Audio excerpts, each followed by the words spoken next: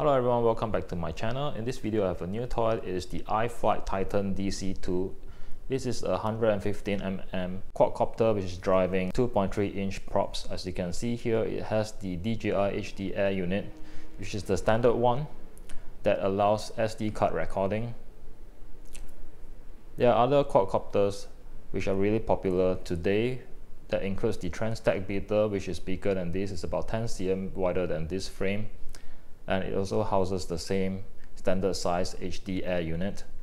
And we also have the GEPRC, which is smaller than the Beetle, and it runs 2-inch props instead of 2.3-inch props, so it's less efficient than this. And we also have the Beta95x. This is a very popular mini whoop style. Again, it's driving HD FPV, but it's using the Vista, so it does not support HD recording on board with SD card. You have to record it off your DJI goggles, but it's more efficient than this one because it's running 2.5-inch props. So this is somewhere in between the GEPRC Rocket Plus and the Transtec Beetle. Remember, the Beetle is running 2.5-inch prop, and the GEPRC Rocket Plus is running 2-inch props with the ducts. Whereas this one with the ducts is able to run 2.3-inch props. So the reason I get this is because of the efficiency which is in between these two quadcopters, and also I prefer to have the standard air unit which doesn't overheat like the Vista. So at a glance you could see that it's very high quality. There's some 3D printed material for the antenna mounts here to protect the antenna. This is TPU, I believe. It's very flexible, and this one is PETG, is a bit harder, so it acts as a side rail to protect the air unit. And the front is PETG, I believe. It's not TPU, it's not flexible, it's quite rigid and protects the camera in front. So one thing I like about this one over the Beta95x is that the camera is not on top like here, it's in the front. With this, you have to tilt the camera high up, otherwise you will see some of the props. And I do not like to have the battery on the bottom, because every time you land, it squashes on the battery, which is not good for the LiPo. I may consider changing the standard antennas of the DJI, which is left-hand circular polarized, to linear antennas to save weight, just like the Transtec Beetle. But that will mean I also have to run linear antennas on my DJI FPV goggles, and with that I could run a biquad or some linear polarized patch antennas, which would be good for this type of antennas. Well, in terms of flight performance, it should be less efficient than the Transtec Beetle, as I mentioned before, because it has a smaller prop, 2.3-inch instead of 2.5-inch, but it will have slightly better efficiency than the GEPRC Rocket Plus, which is running 2-inch props.